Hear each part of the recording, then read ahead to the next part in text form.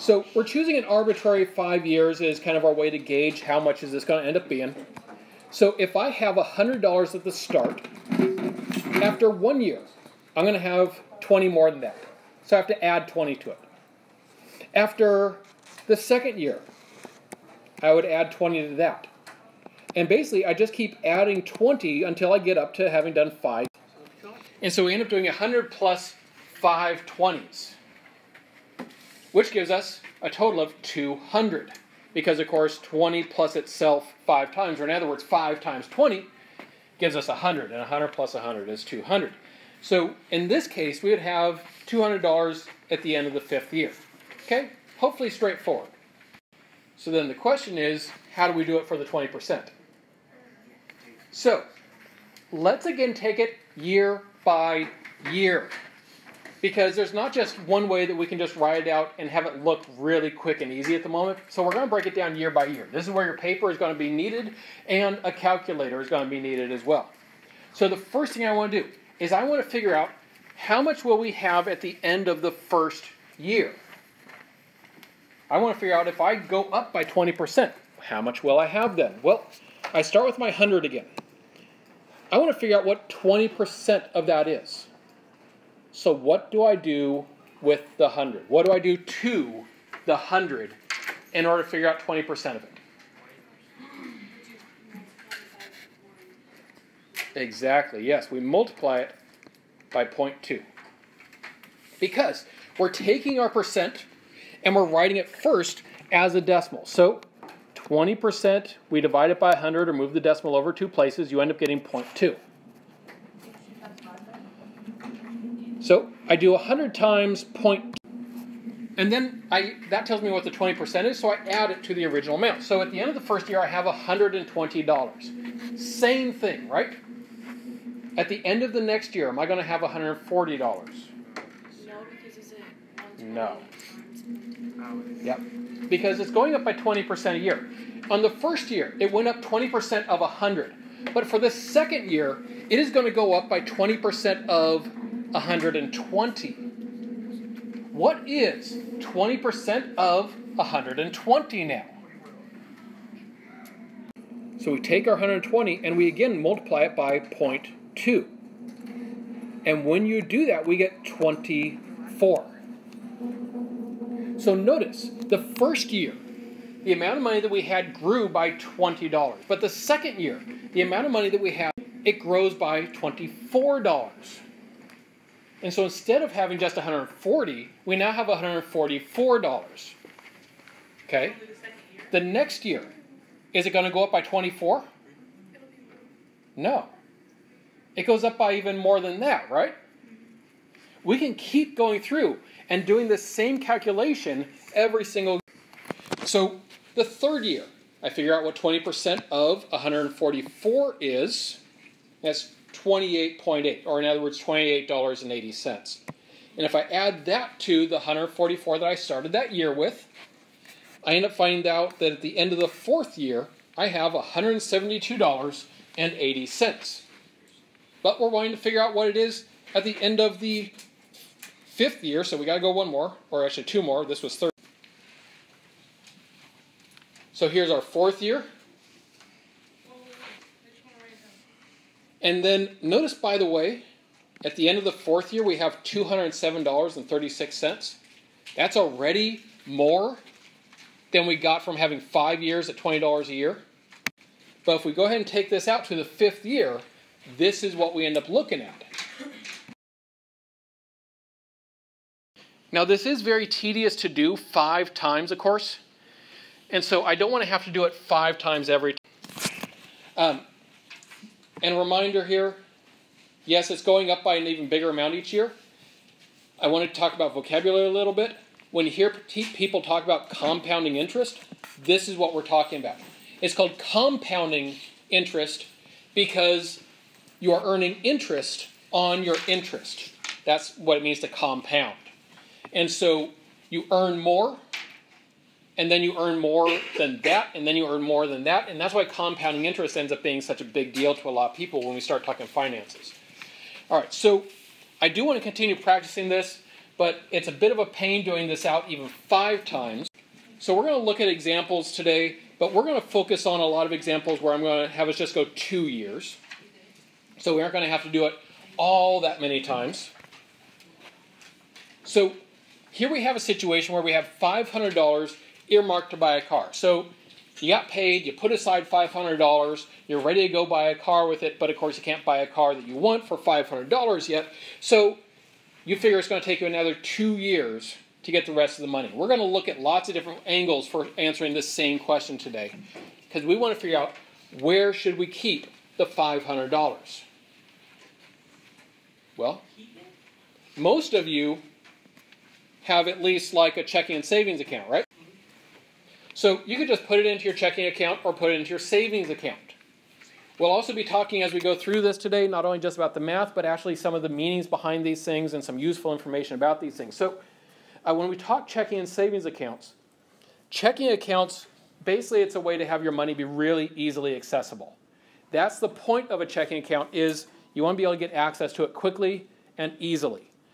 Usually a checking account earns no interest. If you find one that does pay you interest, be happy about that. Take whatever they give you, but don't expect to be making any money off of that checking account.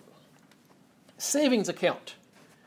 Usually you can't write checks directly from a savings account. Now there's again a few exceptions, but in general, in order to take money out of your savings, you would have to transfer it into your checking account, and then you could write a check out of that. And a savings account will earn you some interest, because by leaving it there a little bit more, they can go and invest it a little bit so they can make a little bit of money out of it, so they pay you a little bit of money for putting in the savings. So you earn a little bit of interest. So your money can grow over time if you put it in a savings account. There's an advantage there. Now, looking at these options, which one would you think would make the most sense for putting our $500 in if we're trying to, get a car in 2 years? Well, there's pros and cons to each. Let's start with how much would we have in the account in 2 years if we put it in checking? Yeah, it would be $500 plus any interest that they give us or anything that we add. But basically, just based on that information alone, they're not paying us interest in a checking account, so it's just going to be $500. So it doesn't give you a whole lot of improvement there, but it is a place to keep it. It's a lot better than having $500 bills sitting under your mattress where your brother or sister might sneak in and find it, and all of a sudden you don't have $500 anymore. It's at least a more secure place to keep it. But, of course, one downside of a checking account is it is easily accessible, right? If you see $500 sitting in your checking account, are you going to just leave it there? No, you're going to swipe that card. Yeah. Most of us are going to be like, well, I know I was saving it for a car, but this new phone came out, and my phone's almost dead. So I'm going to go ahead and spend it on that instead. And then your car is now another year out or whatever it is. So checking accounts, yeah, it's accessible, but sometimes that's a bad thing. If you're trying to save up towards something, you don't necessarily want access to it quickly and easily. And so that's where we get into the savings account. And so if we put the money into the savings account, how much would it be worth in 2 years? Yeah, we need a little bit more information, right? We need to know what they're going to pay us for putting this money in savings. So let's say we're going to put $500 in and just leave the $500 sitting there. Now, these are current rates for a standard savings account. I looked these up yesterday and put them in there, so this is kind of real stuff that you can expect. So Bank of America will pay you a whopping 0.03% of your money every year. BECU is better than that. They'll pay you 0.1%.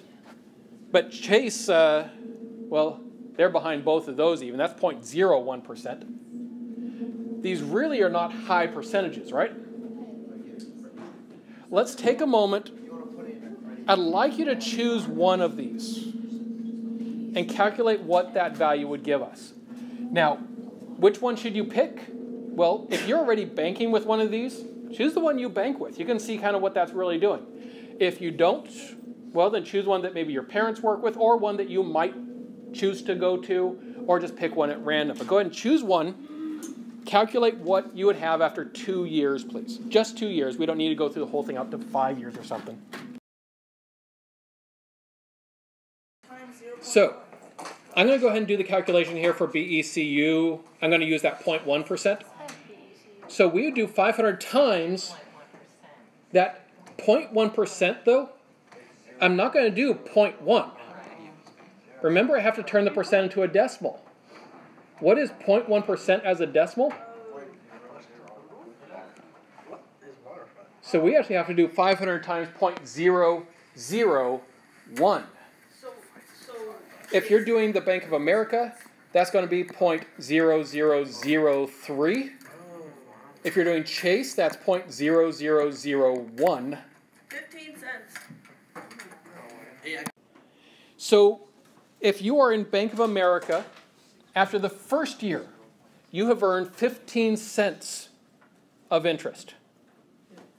And then you do the 500.15 times the 0.0003, add that to the original, and you end up with 500.3, or in other words, $500.30 for Bank of America. And so this is the work for this. Now, in this case, I earned 15 cents the first year, and then I earned 15 cents the second year.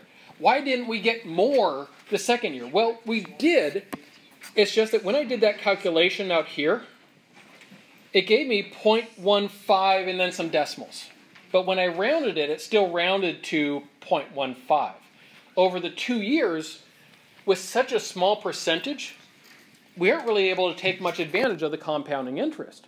It's happening, but it's so small that it's hardly noticeable yet. That's my 2 cents, right? All right, now that set of numbers that we were just looking at was for a standard savings account. If you're actually putting money in and you're using it to actually save and you'd like it to go up a little bit more over time, one of the great tools to use is what's called a money market savings account. This is another type of savings account, but usually it pays a higher interest rate. But it comes with more restrictions, like you can only make 1 or 2 withdrawals a month.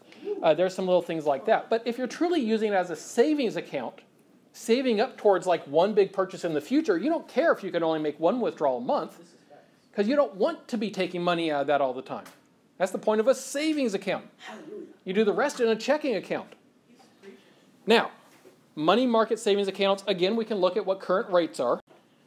And so these are a few current rates. Now, I only got a few of them in here because of a couple different things. One, many banks didn't have information available online on the current money market rates. Or the other thing with money market accounts is sometimes there's a minimum balance required in order to have one. And here we're looking at $500 that were savings in it. And for some of them, their minimum was higher than that. Usually, the more you are willing to put in and leave in an account at a bank, the higher interest rate they'll pay you. But again, it's something to look for. Now, you'll notice here, the money market rates are higher than the standard rates. But they still aren't great. But if you know you're going to be leaving the money there for a while, it's better than nothing. At least they're giving you a little bit of something. Even if it's just an extra $1 a year or something, it's something. We'll take it. But be very cautious when you do look at opening these kinds of accounts. For instance, when I went and was looking up this information, I looked at the U.S. Bank money market account, and their money market account, they give you an extra interest rate. They pay you a whole 0.04 interest per year, which, as we saw, doesn't get you a whole lot. After our 2 years, that would be about 40 cents.